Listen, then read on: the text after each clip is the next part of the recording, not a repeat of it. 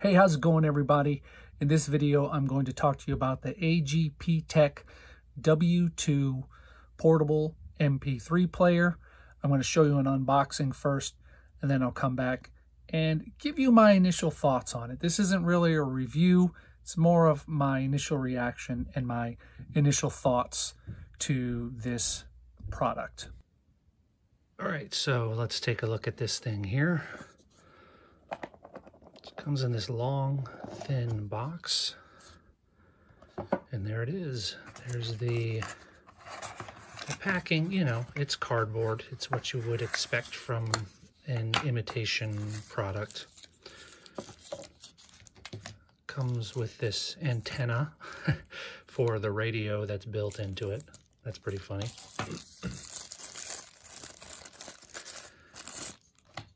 This is a clip for the player, your standard USB charge cable, and then the device itself, which comes in this rubber wrist guard.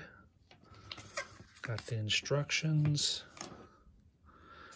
So if you wanted to wear this like on your belt or something like that, it just clips in like that, a lot like the old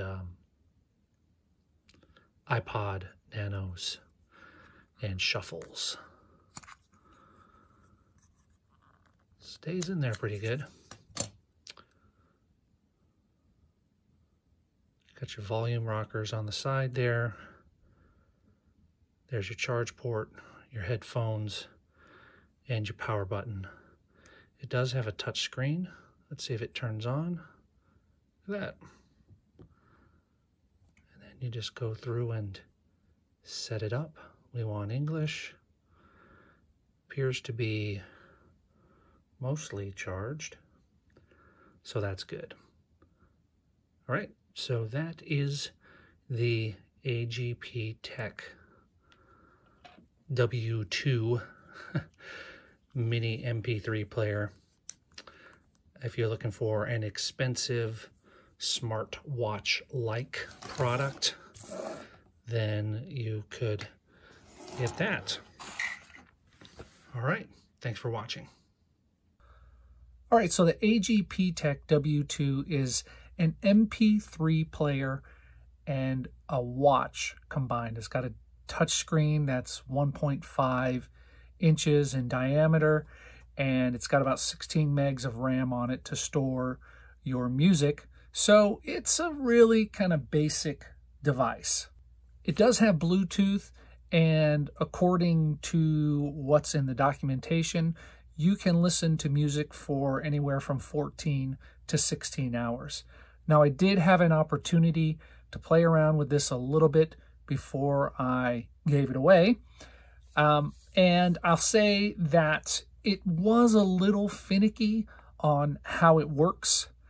And I did have some issues with the watch crashing at times. Now, that may just be the way I loaded the songs on, or it may be the files themselves. But whatever the case, it seemed to work as long as you just hit play and let it go.